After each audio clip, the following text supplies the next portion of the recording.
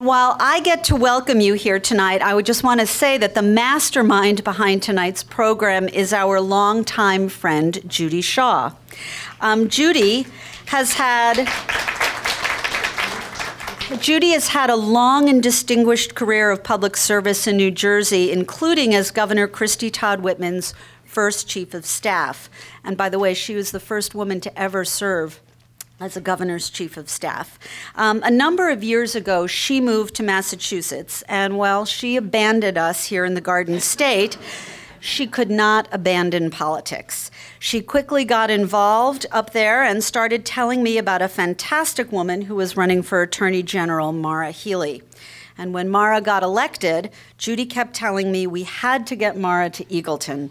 Happily, the stars finally aligned, and not just for schedules and for logistics, but also for the topic of tonight's talk, the role of state attorneys general in the current political climate.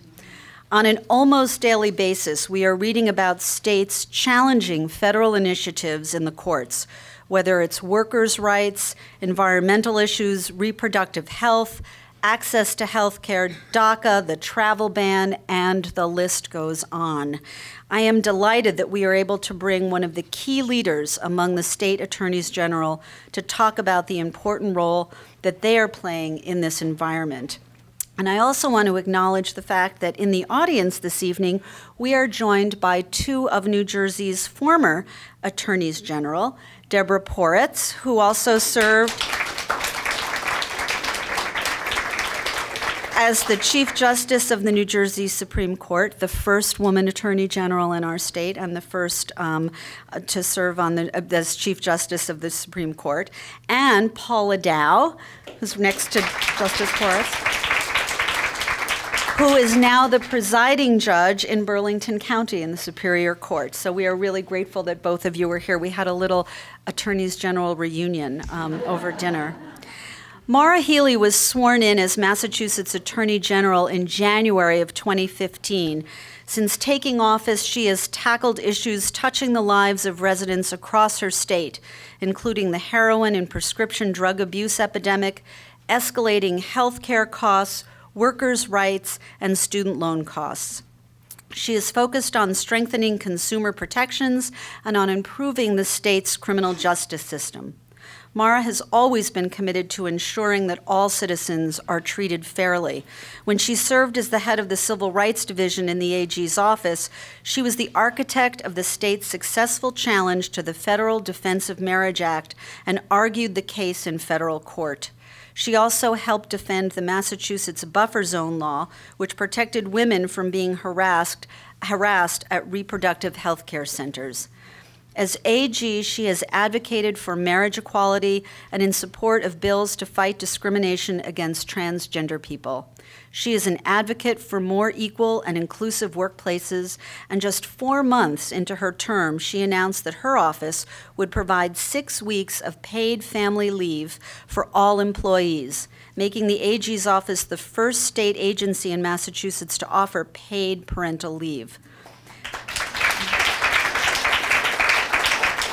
The office has also helped shape state legislation that would expand opportunities for women in the workplace, including pay equity and pregnant workers' fairness bills. Now, I just want to say that as somebody who has spent a lifetime studying women in politics, and at the Center for American Women in Politics, we talk a lot about women making a difference. I think we have a clear example of why it matters to elect more women and what she has been able to do in the state of Massachusetts. Maura is one of only 7 elected women who are currently serving as state attorney general. She is the first openly gay person to be elected as a state attorney general. And I am fairly certain, although we don't track this actually, maybe we should start to, but I'm fairly certain that she is also the first woman elected to any statewide position who previously played professional basketball. So it is my pleasure to introduce to you Massachusetts Attorney General Maura Healey.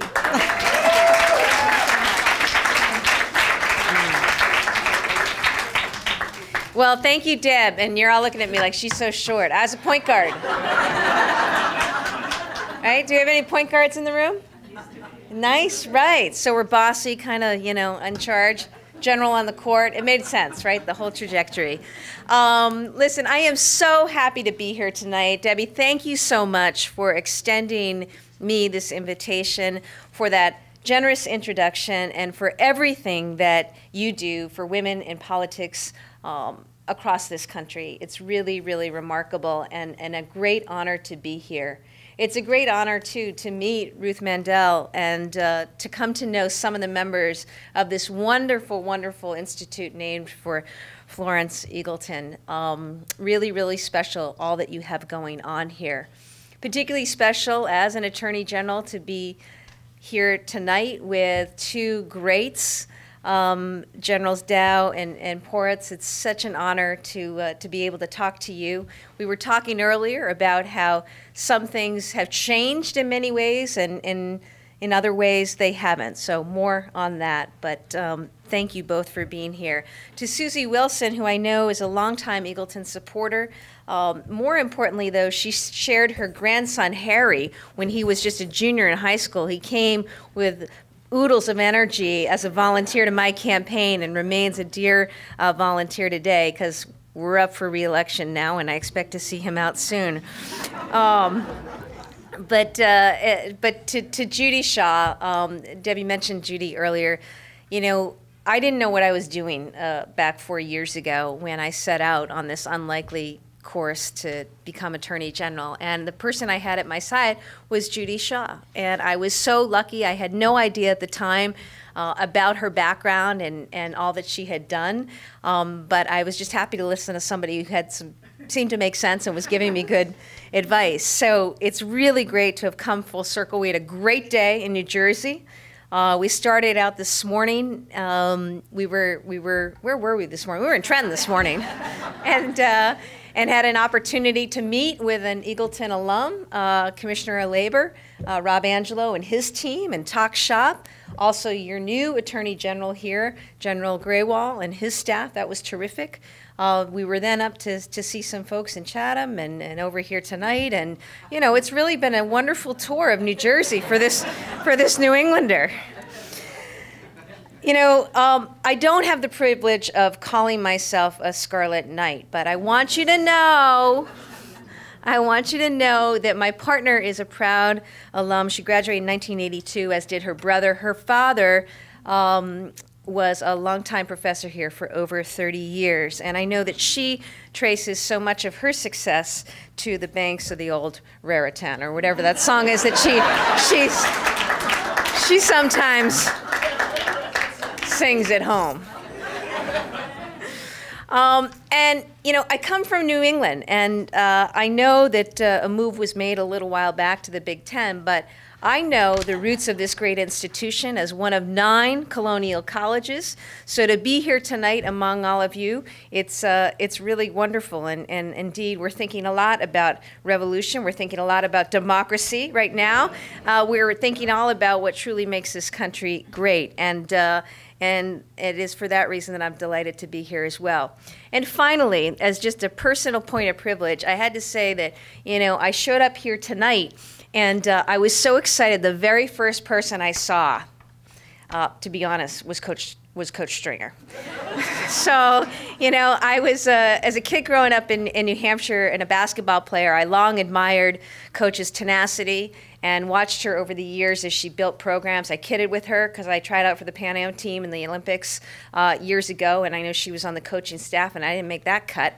But I so admire all that she has done for building the self-esteem and confidence of women and girls, of building leaders and building successful programs. And I really admire all that she has done, and it was really fun to see her as well.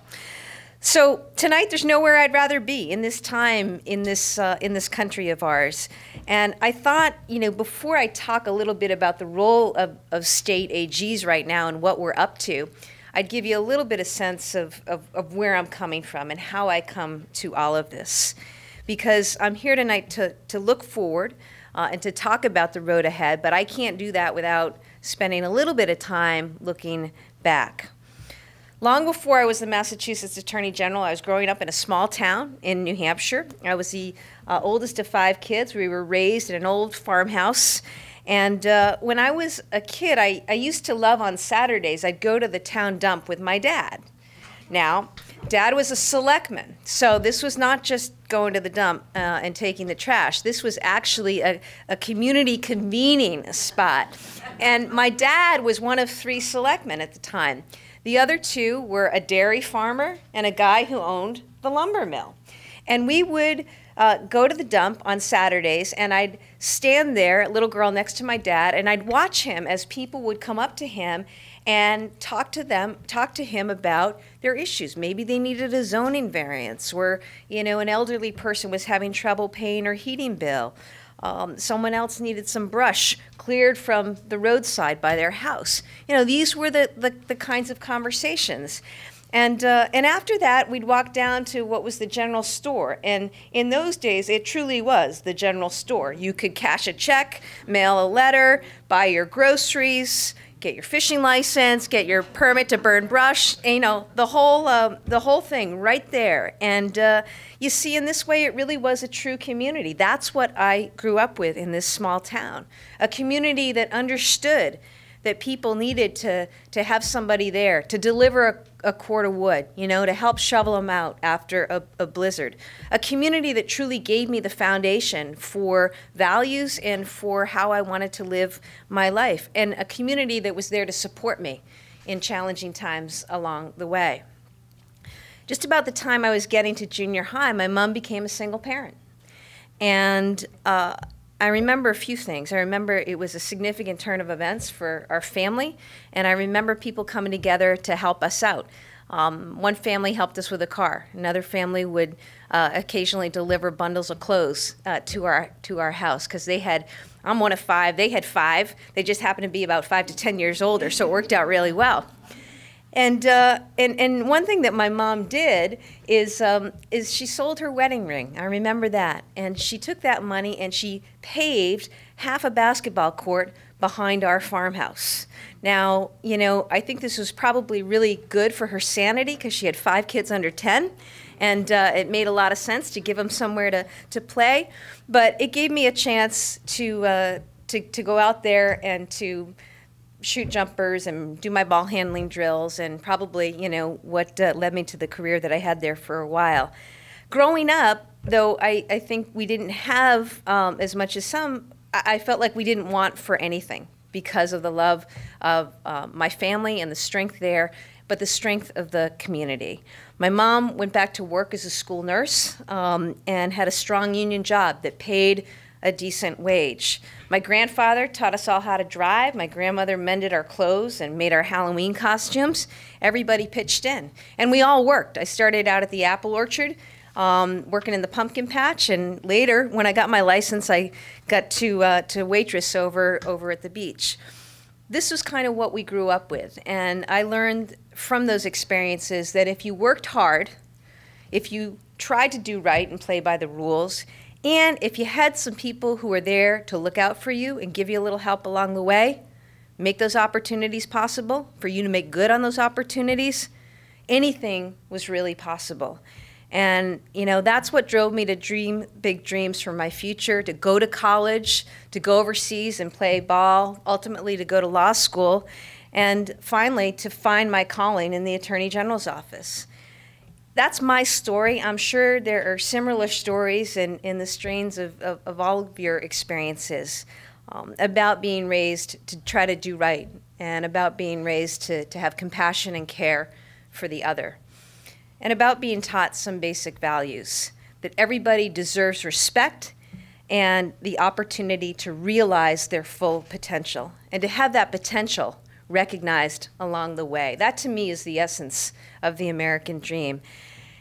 And fundamentally, the recognition that this country belongs to all of us. Because here in this country, liberty and justice are supposed to be for all. Which brings me to where I am now. Because looking out, some would say, well, those are words on a page, but they're just not so in practice. And I understand that. And that's one of the things that actually drove me to the Attorney General's office. I started out as head of the Civil Rights Division. I learned firsthand the power of a state attorney general, the ability to bring cases on behalf of people in your state who are hurting, who may have been wronged. Early on, I had the opportunity to serve as lead counsel in the state's challenge to DOMA, the Defense of Marriage Act. See, Massachusetts had led the way when it came to marriage equality. The problem was the federal government didn't want to recognize all of our marriages, only some, not those of gay couples. And so we actually brought a case, alongside a case brought by private plaintiffs, that said, you know what, as a state, we demand the respect of the federal government. Please treat our people equally under law. That case went all the way up to the Supreme Court. We won. And thereafter, in another case that followed, marriage equality became the law of the land. I saw firsthand what the work of the people's lawyer, and that's what we call ourselves, can do, how it can impact the lives of others. You know, it was with some of that history that I decided to run for Attorney General. I was also totally naive and blissfully ignorant about the process. Had I known then what I know now, I don't know that I would have jumped. But back in 2013, I was working in the Attorney General's office. I was overseeing all of the affirmative work in the office where we're bringing cases on behalf of the public to protect consumers of the environment or access to health care, you name it. And there was going to be an opening in that office because my then boss was running for governor. I'd never been on a ballot. I'd never raised a dime or asked for a vote, but I thought in my heart that this was a great job and you could do a lot of good. People told me I couldn't raise the money, that I didn't know the right people, that it wasn't my turn. And in fact, I unfortunately didn't have much support from others in office. It was a tough go, and the mayor of Boston and the governor of our state at the time were supporting my primary opponent. In fact, someone had suggested to me that I approach my primary opponent and ask if I might be considered for first assistant in his office. Now, I know that's not unfamiliar as a narrative, and that the Insiders Club hasn't made a whole lot of room for women or people of color, or we could go on and on and on. But I decided, well, it may not have been my turn, the time was right, and I was going to do it. And I had that confidence, in part through my basketball playing days, I think, and facing competition and long odds with any season.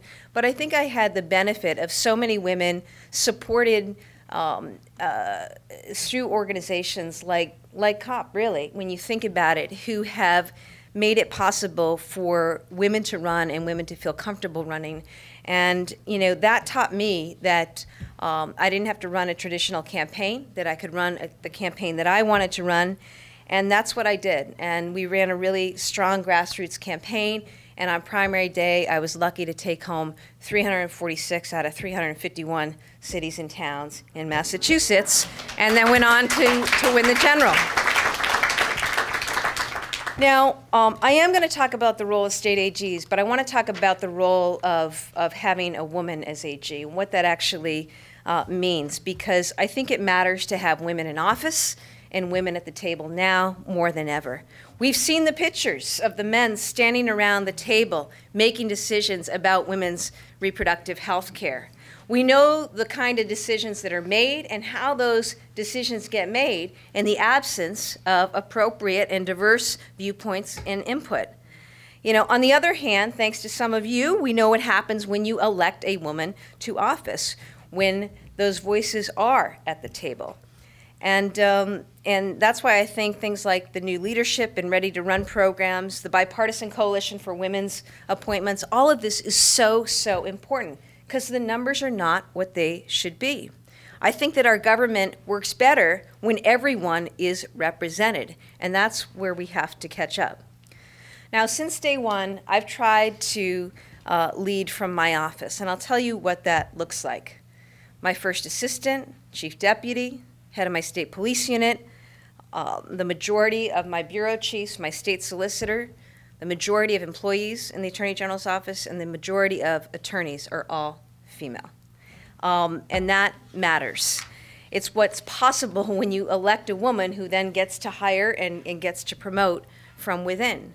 We also, as mentioned, worked to change certain workplace policies that included paid parental leave, but also mandatory unconscious bias training for all of our employees. We worked really hard to change our hiring practices so that we hire by panels, and we have a person from our Diversity and Inclusion Committee on those panels for every single hire in the office. And that has changed the numbers. You know, I think that also having someone with my perspective, a different perspective, lends itself to some additional kinds of innovation. We spend a lot of time dealing with the messes and the problems that come across our desk. I am more focused on what can we do to ensure that those things don't happen in the first instance. So I'm a big supporter of criminal justice reform, but I'm also mindful that a lot of the social determinants of whether or not somebody's going to end up in our criminal justice system are determined by things like access to housing and education and childcare and food security. Let's focus and work on those things as we institute needed reform. I think about the work we're trying to do to combat the raging opioid crisis that today will claim 6 lives in Massachusetts. Untold more will be dead but brought back to life through Narcan.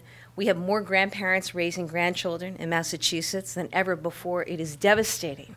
So I am focused on certainly doing what I need to do to crack down on prescribers and dispensing practices. We're investigating opioid manufacturers and distributors, all of what you would expect. But you know, recently I decided that in the absence of statewide curriculum on youth opioid prevention, I was going to work to provide that out of my office. And we partnered recently with GE to provide toolkits to every public middle school student in the state of Massachusetts that will give them the kind of training and awareness that they need to make healthy decisions. We did the similar thing when it came to efforts to combat domestic violence and teen dating violence. I was asked a couple of years ago, and this is going to be, I'm in hot water probably in raising this topic, but we have a football team in New England, and a few years ago, just to be clear, I wore my Eagles jersey a few weeks ago. I lost a bet, okay? But it wasn't my Eagles jersey. It was given to me. I was forced to wear it because I lost the bet. But I'll tell you, I was asked a while back in the wake of a particular scandal what my views of the NFL commissioner were and what needed to happen, as these are sometimes the sort of curious questions you get as Attorney General and the people's lawyer when people think that you should be solving all problems. And what I said is that the NFL had its priorities misplaced, that they should focus on domestic violence, that they should focus on sexual violence and deal with that. That led to a call from Robert Kraft and a partnership I have with the New England Patriots. We call it Game Change. And this is, 2 years before the emergence of Me Too, and I'm really glad of this program. We're in public high schools and now middle schools in the state teaching young people about how to identify the signs of teen dating violence, bullying, stalking, and then empowering them with the competencies to take that work on and to be the upstanders that they need to be. So, that's a little bit of the perspective I bring. Last week, we had a very big week in the office. Within the last 2 weeks, we won huge victories in court over the NRA and ExxonMobil. And in both of those cases, it was women attorneys who drafted the briefs and made the arguments and got us those results. So I think my point is probably all too clear here. The need to and the benefit of having a more representative office, having a more representative democracy is where we need to go as a general matter. Now, I knew in getting elected a little bit about this job because I worked in the Attorney General's office. I did not know that we were going to have the last year and a half that we've had. And, I was at the Women's March in Boston way back when President Trump was inaugurated. And my message then was, we'll see you in court. Because I had a view, I had to admit, I didn't think it'd be so often or so soon. But if he made good on one unconstitutional or illegal campaign promise after another, we were going to use the recourse of the courts, because that's my job, to fight for the rule of law and to fight for the Constitution and to make sure that people's rights are protected. It started out with a travel ban, where the scoreboard right now, for those counting, reads still states 3, Trump 0. It continued with protecting dreamers and the DACA program, defending the Affordable Care Act, where a number of us intervened in that case. More recently, filing suit to stop the proposed rule that was going to limit women's access for insurance coverage for needed contraception. I can't tell you the number of suits we're up to against Scott Pruitt and the EPA because they are doing so much to undermine the prerogatives that are so imperative in terms of protecting our planet and combating climate change, but also they're doing things that undermine my state's clean energy economy. And we've been successful. On that note, I'll just pause.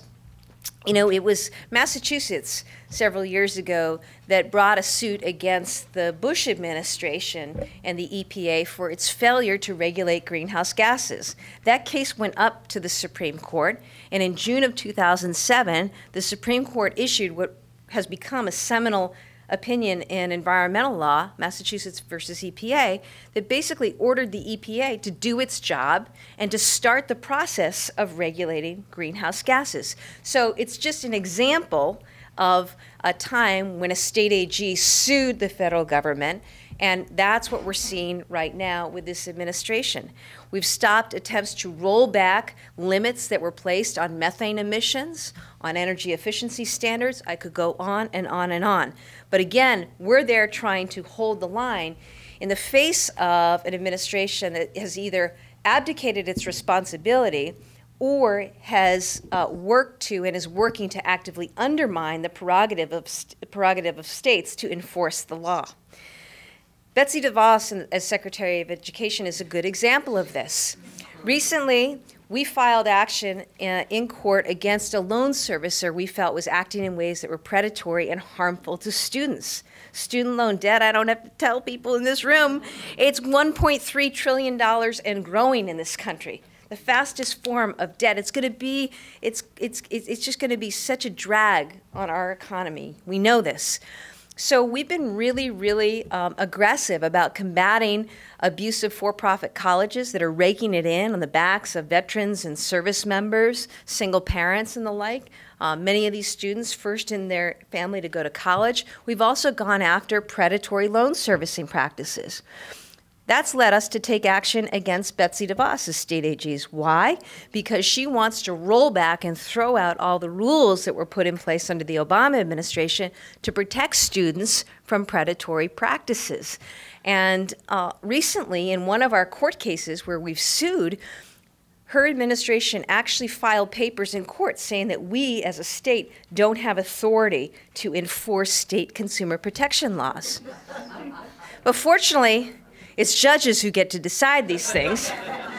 And the judge ruled in that case that, yes, state AG, you have the right to enforce state consumer protection law. Move on with your case. So that's what we're doing.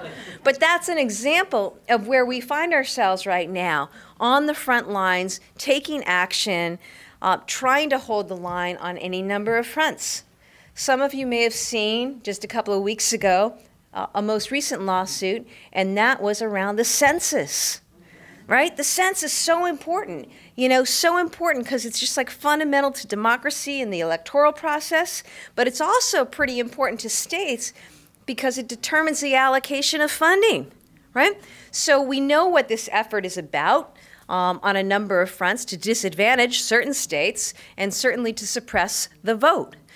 And we've filed suit, and again, that's an example of the states rising up to say this is not what is permitted under the Constitution, and we're going to hold you accountable. As they say, we're probably, we're more than 24 suits in right now. We have yet to lose a case. And that's sort of, I appreciate the applause. I think it's been excellent lawyering and advocacy, but it's a rather sad commentary because what it illustrates is just how wrong-headed and how unwilling this administration is to play by basic rules and principles. And that's what we're fighting against. But this work that we're doing, you know, one of the great things is you see a lot of collective action, you know, and I think that's a wonderful thing when you see states working together on any number of issues of shared concern. And that's why I'm so pleased to have a new partner here in New Jersey. And, you know, he will be joining us, California, New York, Illinois, others, Pennsylvania, who are really out there day after day on these issues. You know, from my perspective, it's pretty simple. It's about upholding some of the values, you know, that I grew up with, and upholding the rule of law that I studied and what I learned in school all the way through law school. That's the role of state AGs, I think, in this time. I think all of this was described pretty well by Gloria Steinem. Remember seeing her, some of you, at the march in D.C.? Remember her line, you know, where she reminded us that the Constitution, this country's Constitution, does not begin with the words, "I, the President." It actually starts with "we, the people." We, the people. That's what this is about. And I don't have to tell you about the work we have ahead. We see every day what's happening right now. But I'm going to continue to look to do my job and certainly be in court as we need to try to hold the line. I also believe deeply, though, it's a time for people to be more engaged. One of the greatest things that I've seen over the last year and a half, I'm doing a lot of town halls in Massachusetts, but I've been traveling around the country. The number of folks who are coming out, who are getting involved, particularly who've never been involved in politics before. That is so, so exciting and so necessary. The number of women who are running is off the charts. That, to me, is a very positive thing. You know, I look across our legislative bodies, the numbers are about 25%. We know Congress, you know these numbers far better than I do, Debbie, 20%, 6% of Fortune 500 CEOs. Any room I walk into, basically, you know, you see the disparity that's out there. I see it in my job. You know, it was not too long ago, I was in a classroom in Boston, and I was speaking to a group of second graders, and I had read to them, and we were talking a little bit about the role of the Attorney General, and they knew it was a position of a certain, you know, import and power and authority and whatever. They understood all of that. Their teacher had done a wonderful job talking to them about who I was and what this was about. Towards the end, a gentleman walked in through the back door in the room, and he was wearing a suit, and a little boy immediately put his hand up and said to me, "Is he your boss?" And, you know, I think about that, and I think about the lens through which that little boy is experiencing life, and the work that we have to do that's incumbent upon all of us to change culture, to change perception. I'm a big believer that seeing is believing, which is why I'm working hard to recruit and elect women to office, particularly the office of Attorney General, but office generally, because we need that kind of representation. You know, anytime I get discouraged and feel daunted by the tasks ahead, I think about those values and the community that I lived in growing up. And I believe that those values have been with us since this very institution was founded, and the farmhouse that I grew up in was built. They've been with us far longer than any single administration will be with us. They are truly what make America great, and they're what we've got to stick with now. I believe that with a lot of hard work and strong support of community and strong support of one another, we can actually accomplish a great deal and get things done. But in order to do that, we need to start to listen to one another, we need to work together, and we need to see the world through the lens and the experience of the other. You know, I fight every day against the coarsening of the discourse, of the breakdown of basic civility in our culture, in our society. And, you know, wherever we can, I think, act in ways that are counter to that, model and show good ways, you know, others are going to take their cue from that. But we also, at the same time, can't be afraid to speak up. And not only am I so heartened to see so many people turning out and engaged, and so many women in particular running, I'm so heartened to see what's happened recently with those who've bravely come forward to share their stories and say, it's not right, it happened to me too. You know, the incredible young people from Parkland, Florida, who gathered with communities of survivors from all walks of life and circumstance around this country and are standing up right now and speaking out to say never again. These are wonderful and inspirational times, and I think we've just got to seize that energy, seize that momentum. I think young people, as they have at other times in our country's history, are the ones helping to show us the way. I know we're going to continue to keep hearing from them in the months ahead as we move towards November. But for your sake, for our sake, for the sake of everyone who still believes in the promise of this great country, I'm actually more optimistic and more hopeful than ever before. We've gone through a lot of hurt. There's probably more hurt to come. But I think in the cauldron of all of this is an opportunity to fundamentally recognize and respect the democracy that we're supposed to have here in this country, to live up to the aspirational principles set out in the Constitution, which, you know, are only given life by people. We are the ones who have to animate that. And that's the opportunity that we have right now.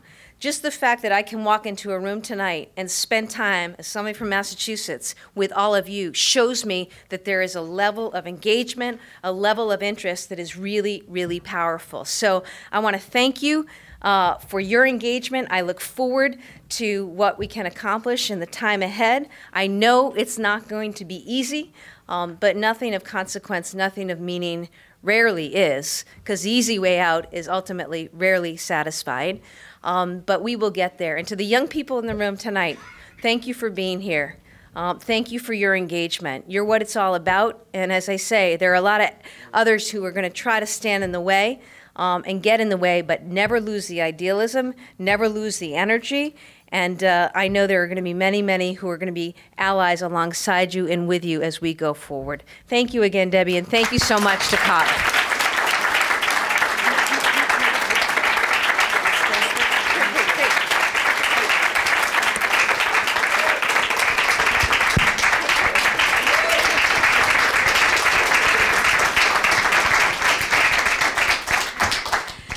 Well, now I know why Judy was so excited about your run. You do actually totally epitomize everything. I think I can speak for all of us at the Center for American Women in Politics. It's why we get up and do the work that we do, is because we believe that having women like you in office makes a difference, and you're showing it absolutely today in all the work that you're doing. So thank you. The Attorney General is graciously going to answer some questions, and I think, is Pooja out there with the microphone? Ben has the microphone. Pooja, can you get it from there? Kelly has the microphone. Okay. So Kelly, you want to give it to Pooja? We'll hand it off. There we go. So because we're recording, we are going to ask you to use the microphone and just say your name and then ask your question. And so I'm going to let you field the question. Right here. Right here. Hi, my name is Kathy Kleeman, and I'm from Red Sox Nation. We're off to a good start. A record start. I can get home tonight and listen to the game. My question is about partisanship among attorneys general, because you stand for certain things because you're a state attorney general, but presumably you have Republican counterparts, and I'm curious how and when you're able to work together, when your partisan differences are bigger and when your role as Attorney General is what brings you together. Yeah.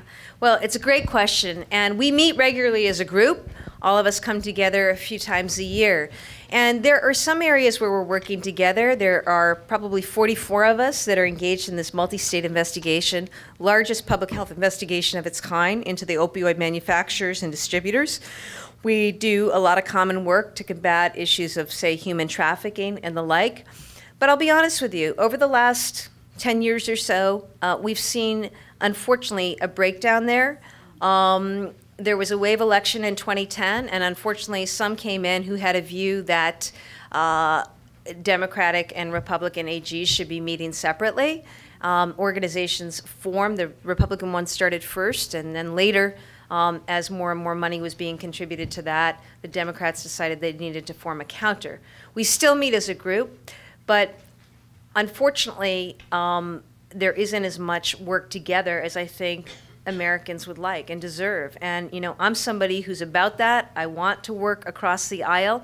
I think there is far more that unites us in this country than divides us, and it's up to us and those in office to find that commonality and to work through it. Now, you know, it's been an interesting sort of probably 12 years. If you look at the history, 10 years.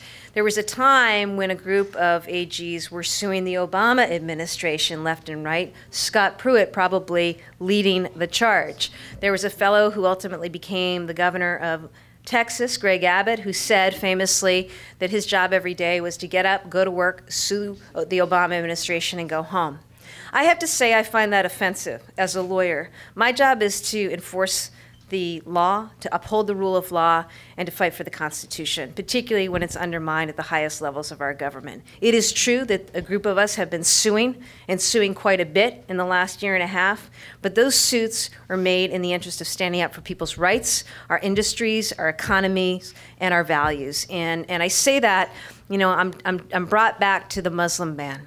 You know, a group of us AGs were actually meeting together on a Friday afternoon when we got news that this Muslim ban was announced. And I flew back to Boston that Saturday, and I remember landing at 4 o'clock in the afternoon, and I asked to be brought over to the international terminal. And I saw an amazing sight, lawyers volunteering, leaving kids' birthday parties and basketball games to go to the airport to offer their services. You know, translators, counselors and the like showing up. And it was an amazing ensuing hours as we worked feverishly to prepare papers to get into court. I remember calling our U.S. attorney Saturday night to ask him to find lawyers to get into court so that they could defend and represent our United States of America. You know, the calls that I got in the wake of that, many from our immigrant groups, but so many from our colleges and universities who had students and professors affected by this, our major teaching hospitals who are depending on star research fellows coming over from overseas. In Massachusetts, as with New Jersey, we have a vibrant tech and life sciences economy. You know, and that kind of order undermines our ability to have the kind of global workforce that we need. So, you know, sure, I got into court because I thought that that order was unconstitutional, and it was also harmful to Massachusetts residents and our economy, businesses, and interests. And so I try to make decisions about who to sue and how that are burdened by facts and policy and implications, and that's what we're going to continue to do, you know, burdened by, I should say, informed by. But you know, my point is, I hope we get to a place where there's greater opportunity to work together, but I think some are afraid to act in the face of what they perceive as retaliation. Yes? Hi, my name is Mike Brown. I'm from East Brunswick. Could you talk a little bit about the relationship between the AGs of each state, I guess in Massachusetts in particular, and the federal attorneys, the U.S. attorneys, yeah. On the one hand, and also include a little talk about, so someone's the U.S. attorney indicts somebody, they are unsuccessful for whatever reason. There's also a violation of state law. How does the state pick up on that, and so on? That whole interplay, which is a big deal now, right? Yeah. All right. No, I'll try to give it to you. I'll try to give it to you in a nutshell. Okay. I am somebody, as the vast majority of AGs are, who is an independently elected constitutional officer. New Jersey has a different system where it's an appointment by the governor, but us state AGs, for the most part, are autonomous in the sense that, you know, we were voted in, and we have the autonomy to set up our offices, decide which cases to bring, where to put resources. My office 85% of the work that we do is to enforce laws that are there to protect the environment, consumers, workers, you name it, civil rights. It's civil. We also represent the state when the state is sued.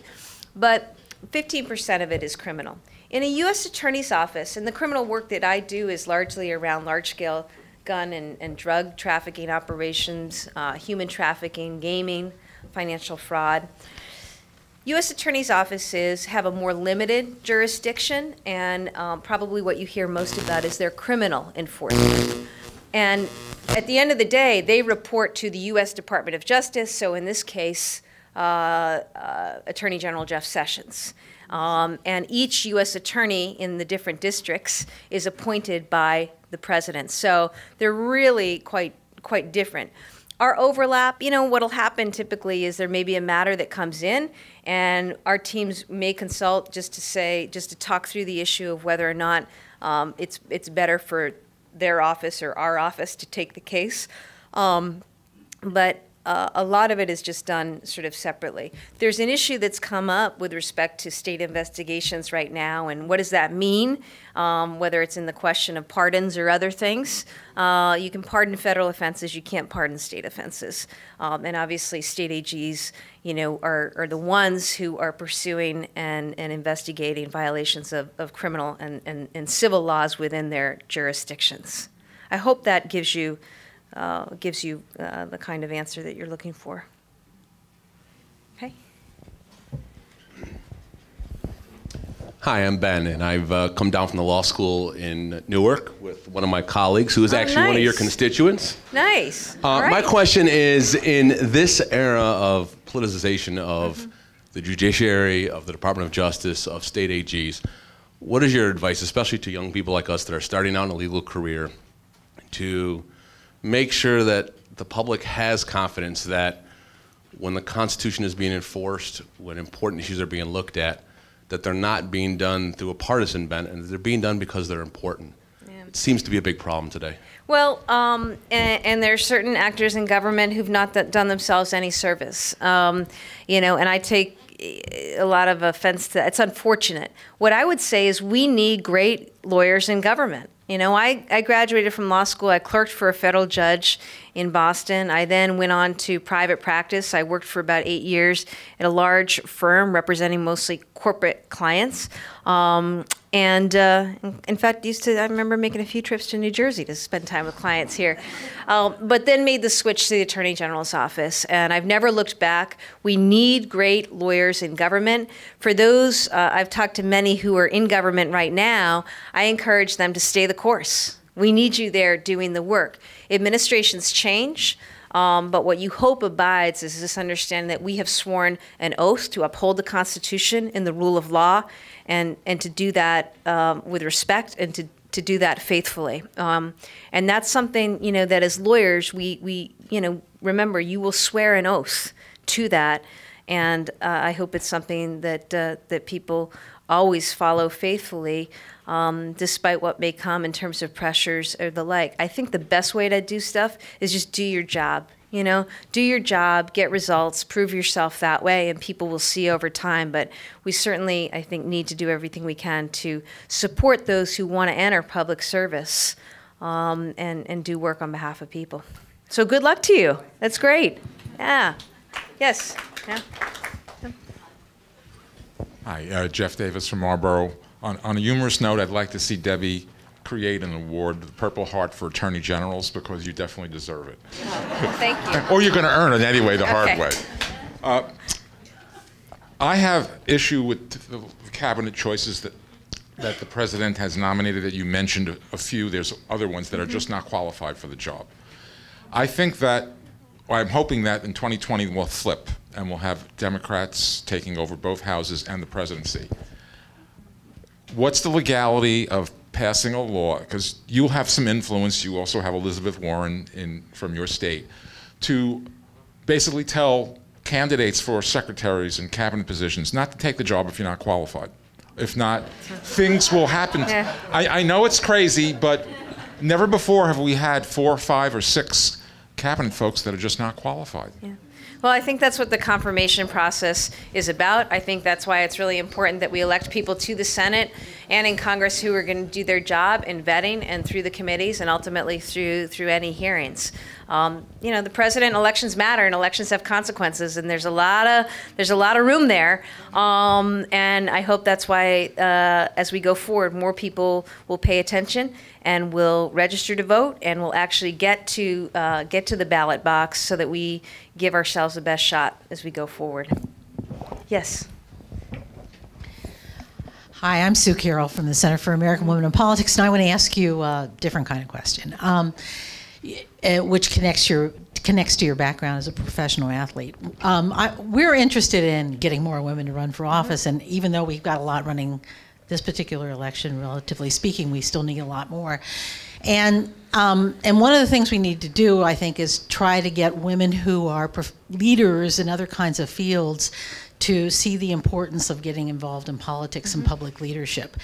And so I was wondering if you had any thoughts about professional athletes and how to reach them and make that connection, because you know, they're great leadership skills that are taught in athletics, I think, and a lot of professional athletes, women professional athletes, have a lot of good leadership skills, but rarely do they make the connection to getting involved in politics and public service. So I'm just interested in your thoughts on that and how you go about that. You know, I'm hoping that I can be an example of that working, and more people will run. I was talking to Coach Stringer about that tonight, because I think that there are studies that show, you know, if you look at women who are CEOs, more of them tend to have had a college athletic background. And, you know, I don't know if it's chicken and egg or what. All I know is that there's a correlation there. And for all the reasons you say, you know, well, with respect to any endeavor or passion, the arts, dance, you know, it doesn't much matter. But for me, you know, sports was it. And I learned a lot about drive, determination, stick-to-itiveness. When I was running and everybody was sort of poo-pooing me, I just treated the whole campaign like a season. And every day you were just going to get out there and get after it and, you know, scramble to meet as many people as possible. Being in debates, you know, it was like being at the free throw line, right? You know, there were just so many correlations, and I think that my background really, really helped.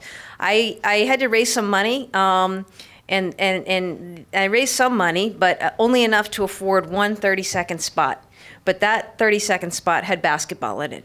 And it was the one thing that people, you know, actually remembered, because there is something about, you know, sports and a commonality that people see. I think a lot of fathers saw and thought of their daughters. And I think a lot of women, you know, it wasn't just women who played sports, you know, something resonated there. But I would love to pursue that, because we can't let any more time go by. I have fundamentally reached the view, you know, we've had a power imbalance from the dawn of time here, at least recorded history, if not before, right?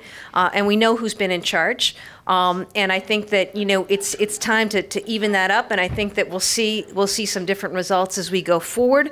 That's not to diminish the efforts of so many wonderful men who are in office, who I work alongside, but it is to say that we are missing out as a country, as a society. We are not recognizing and harnessing the skills, the talents, the experiences, the perspectives that women, and by the way, all those others who've been marginalized along the way, are not able and haven't been able to bring to the table. So I would love to pick up with that, because I think it's a great formula, and I'm happy to get on board with any recruitment effort. She and Coach Stringer are going to get into it. Yeah, we'll take it on the road. Yes. Hi, my name is Mary DeStefano, and I'd like to go back to a little brief thing that you said. I'm a retired school nurse, and I work with a group called Community in Crisis that started about 3 years ago to address the opioid crisis. They're primarily centered in the Basking Ridge, Bernards area. And I've also done or served 27 years as a volunteer EMS. So, to wit, the nasal spray Narcan is given to all the first responders gratis at this point. And there's a lot of talk that everyone should have the ability and the training to use Narcan, like CPR. However, nasal spray and Narcan whether it's, and there is also a self-injector like EpiPens, but the cost is $273 plus or minus. With your work with GE and so forth and so on, has anyone addressed the issue of bringing down the cost of the nasal or the injectable Narcans? Right now, all the first responders get it free through a fund grant in the state, but everyone I've talked to so far, and this includes Atlantic Healthcare, Robert Wood Johnson, they don't know how long that free funding is going to go on. Well, great question, and I love that you're a school nurse. I love that you're a school nurse. I come from a long line of nurses. My mom was mom, my grandmother, my great aunt, but I was afraid of blood, so I ended up going to law school. Narcan is so important. I'll tell you what I did when I got elected. We noticed that the price of Narcan was going up and up. We actually reached out to Amphastar, the then largest maker of Narcan, and asked some questions that resulted in an agreement whereby they agreed to lower the dose to $20 for everybody in the state in terms of purchasing. And I contributed settlement funds from suits against pharmaceutical companies and others, as well as some of our forfeiture funds to fund Narcan. So it is now available in Massachusetts that way. Yeah, I think, look, you don't ever want cost to get in the way of saving a person's life. And, you know, while this is a Band-Aid of sorts, it's saving lives. And we need to do everything we can to address our behavioral health parity, or lack of parity, I should say, and fundamentally the failure to have enough options in terms of the kind of treatment that you need. But we need to do everything we can to make Narcan available, as widely available as possible. Right. No, I'm happy to talk to you about what we've done in Massachusetts. Yes. I heard so much about you. My name is Bernice Venable, and I would have double parked on Route 1. I'm thinking the more you talk, I think I would have triple parked. Okay. And I know with all the judges in here and attorney generals, they would have gotten me out of jail. But at any rate, I'm very serious about young people. I'm just listening to the nurse and the others speak. I'm just so into hearing what you said about your coming ups in Massachusetts, and the single parent and the 5 kids and the people around. I feel so much like you in a way, because I came from a small town and I was orphaned at 13. And it was the community, it was the school system, and all of these people and my foster mother who just grabbed me and just pulled me along. Someone did that for you. And I just see it in you. And you've already talked about what you're doing with the second graders, all of the people in the schools, et cetera, and having been a retired school superintendent, I know how critical it is. And my point, the lenses that I'm looking at right now, these young people, 2 folks sitting next to me, and all the rest of them in here, I know that we can't clone all of them. But what is it that you are doing now, besides the fact that you've hired so many women, and I think that's tremendous. But in your office, have you ever thought about, and maybe you do it already, having internships, or if not you, the other 6 or 7 attorney generals around the country who happen to be very similar to you, if there is a way to bring these young people together in a situation or an atmosphere like you're in, so that they are learning from you, because they cannot get it through osmosis. Somebody like you has to do it. And I was wondering if you have an internship program. We do. Hey, Beatrice, thank you so much. And thank you for your willingness to go park miles away. I appreciate that. Listen, this stuff is really important. You know, the other thing I did is I hired a chief of diversity and organizational development. Our numbers are much more diverse. You got to be really intentional, and you got to follow through with that. We have internship programs right now for high school, college, and law school students. I want that pipeline. Nothing makes me happier than when we have folks come back who were a high school intern, college intern, because I go back in the office. I used to work there before, you know, who now are assistant attorneys general, right? So that work is so important. The other thing that I do that I hope others do is I've set up councils. I've got a group of folks, a disability council, or a racial justice council, a council on New Americans, a council on labor, and I'm meeting regularly, and my teams are with people from the community and different stakeholder groups. Why? Because that should inform how policies are made, how decisions are made, how I allocate, you know, resources,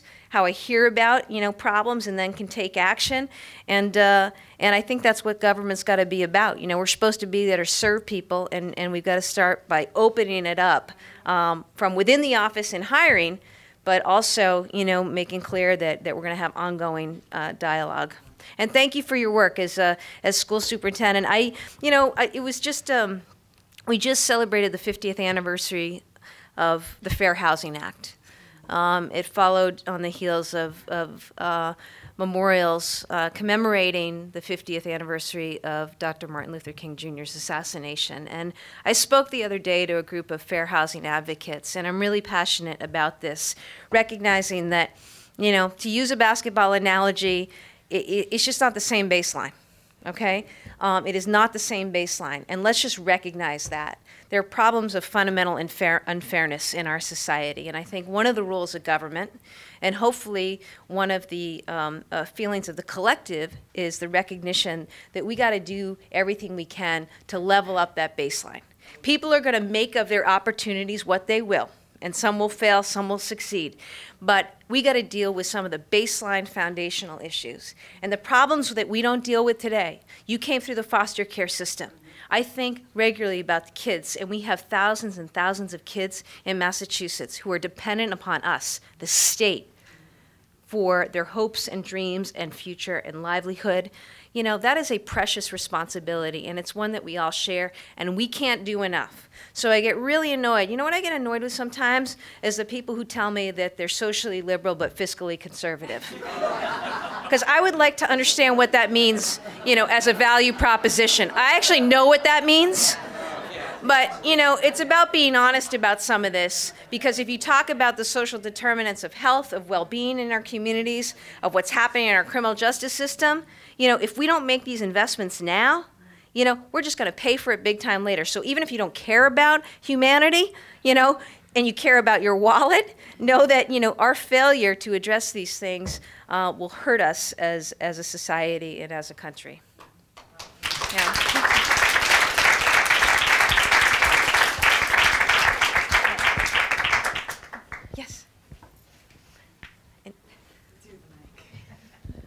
I'm Kelly Dittmar. I'm a scholar at the Center for American Women in Politics, so thank you for being here. I should be asking you questions then.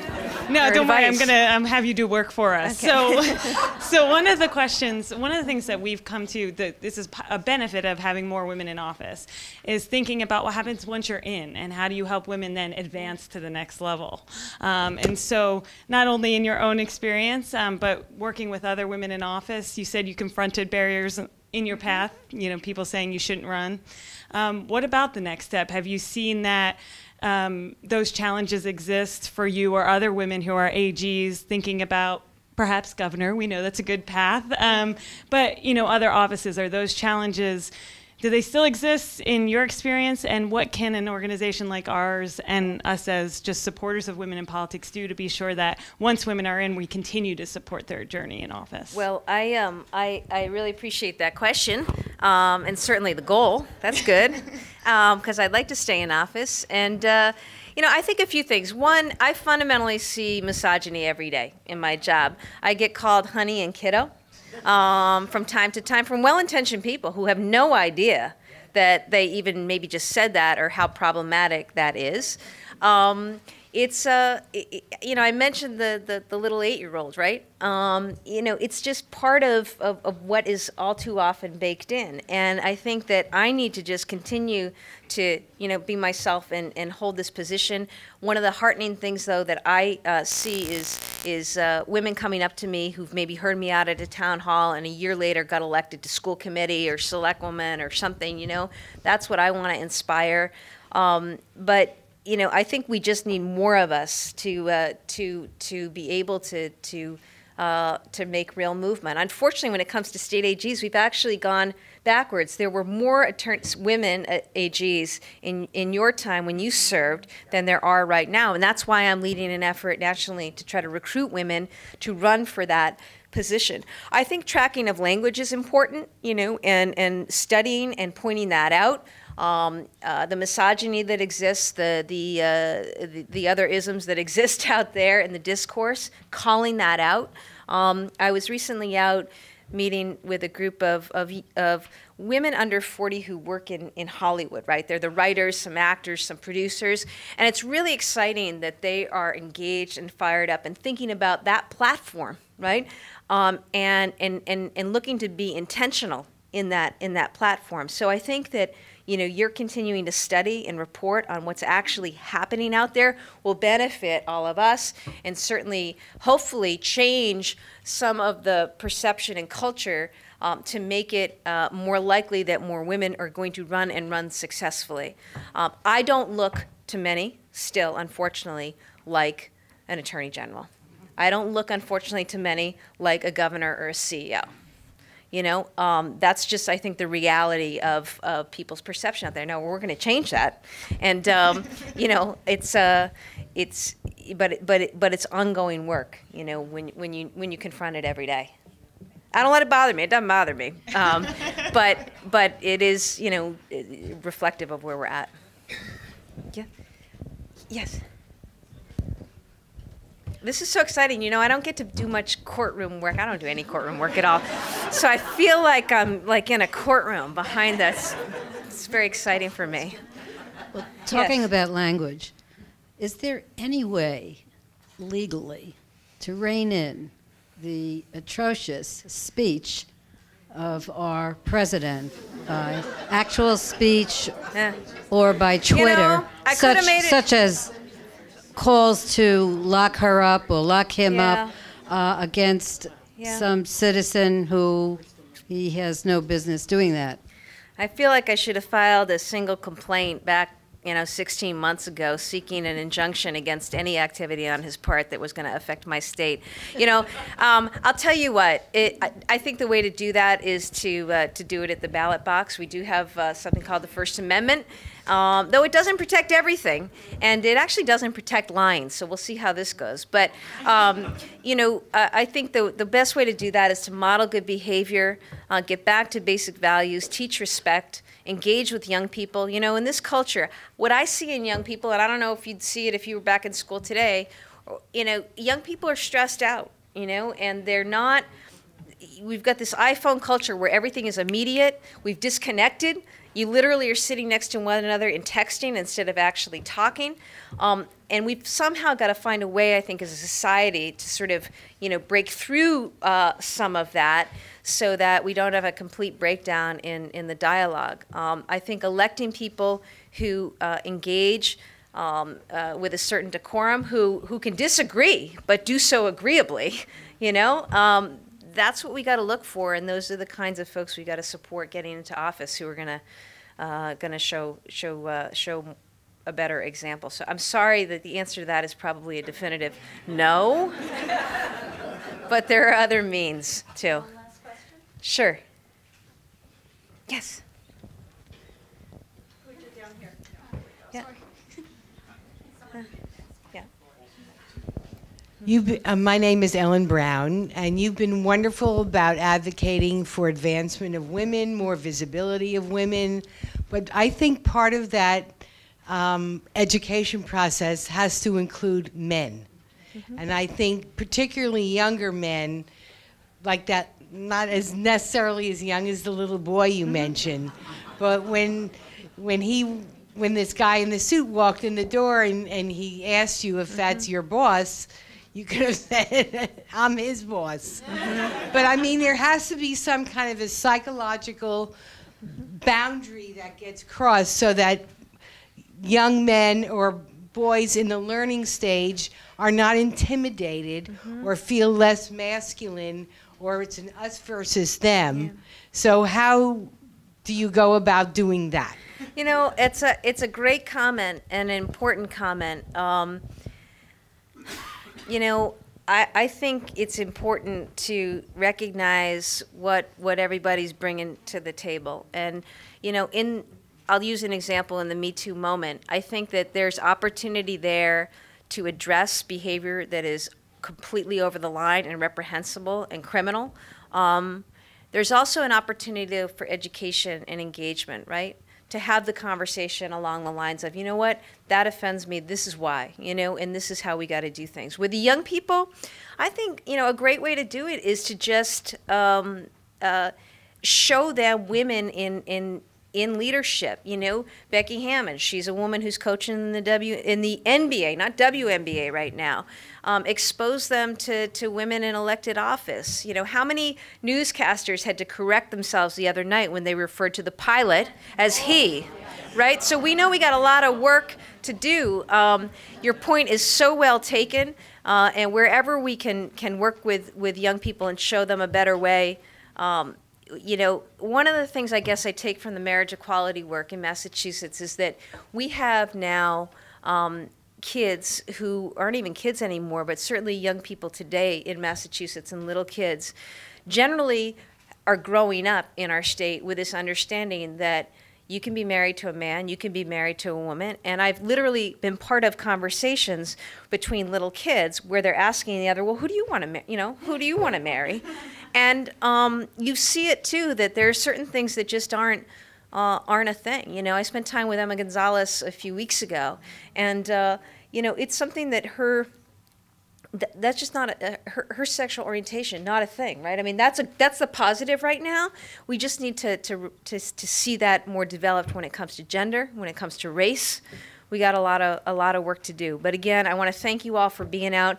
I want you to, you know, I try to publish and put out through my website, maurahealey.com, or my Massachusetts Attorney General site, you know, news of what we're doing across a lot of fronts, the lawsuits, the actions, the results. And I want people to be aware of that, because I want people to be aware of what's possible, you know, in this time, and what we can do together, and also how necessary it is. And, you know, I will leave you with my final story, and that is this. Travel ban comes down, and we immediately rush into court as lawyers and, you know, 3 times hold that at bay. Last December, we got a disappointing ruling from the Supreme Court. It allowed parts of that ruling to go into effect. Now, along the way, I'd met a woman who said that she was so upset about the Muslim ban that she had never done this before, but had decided to start volunteering to teach English as a second language to new refugees to Massachusetts. And she was doing that an afternoon every week.